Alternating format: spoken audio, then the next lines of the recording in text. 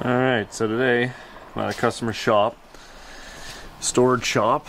They have a lowboy here and it's cracked, really hard spot to get at, so you can kind of see it there. Yeah, it's basically a support for this rear axle. The pivot point, the support for the pivot point is cracked, but there's these ramps in the way. So instead of taking the whole ramp off, which is a lot of work, I'm just going to be carving a section out of this side out so that I can access the crack, gouge it out, weld it, and then replate over it and figure out how to prevent it from happening again.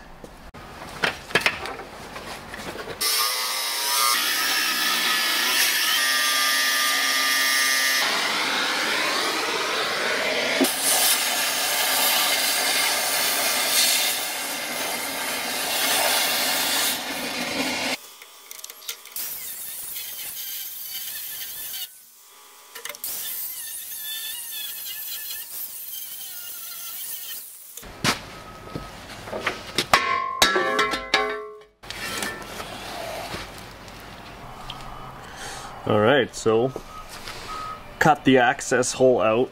Pretty complicated cut. I had to do some of it with a torch and then some of it with a grinder.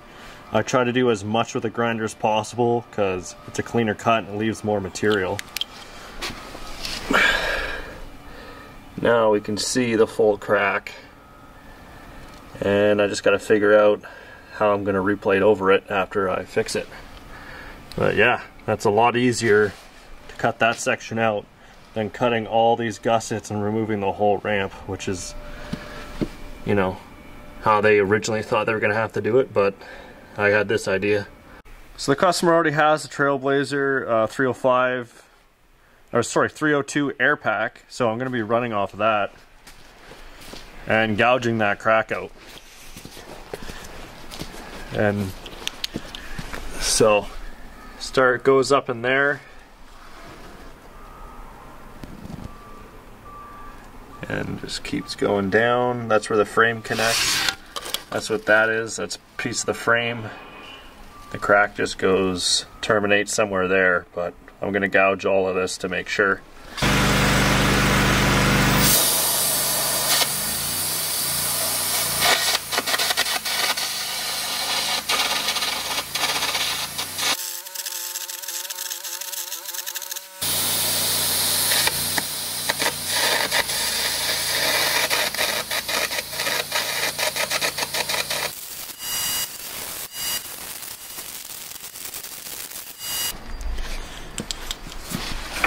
Alright, there it is. Gouged a bit into this bottom weld, the flat weld. Because the crack ended somewhere here, but just to make sure, take a bit extra out, go around that frame portion there, up, and then into the corner here, which is possibly where the crack started, but it seems to have ended somewhere around here. I got to do some more grinding with a pencil grinder in there. So yeah, I just got to prep this all out and then weld it up.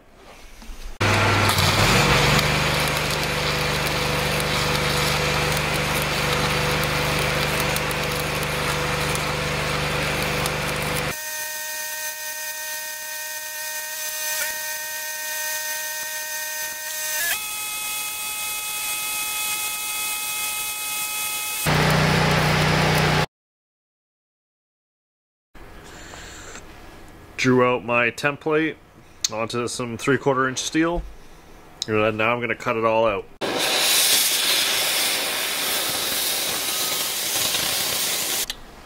Alright, I got a piece cut out, beveled in all the places it needs to be, and now I just got to install it and weld it in. Alright, got my reinforcement plate in place. Just got to do some preheat and then weld it out. And probably add a little chunk up here, tie it in. But some people are going to say, oh, you should never weld straight up and down on a frame. For one, this isn't the frame, this is a bracket on the frame.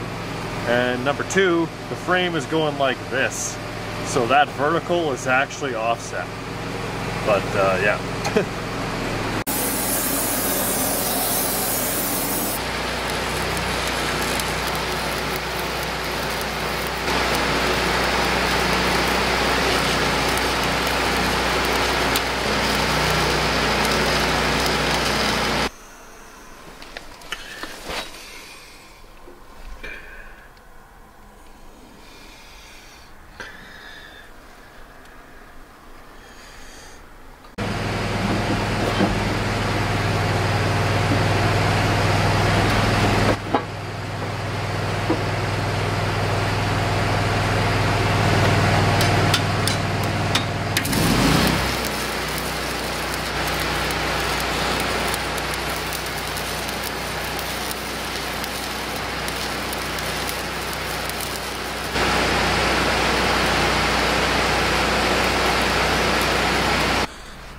Alright, here it is, all finished out.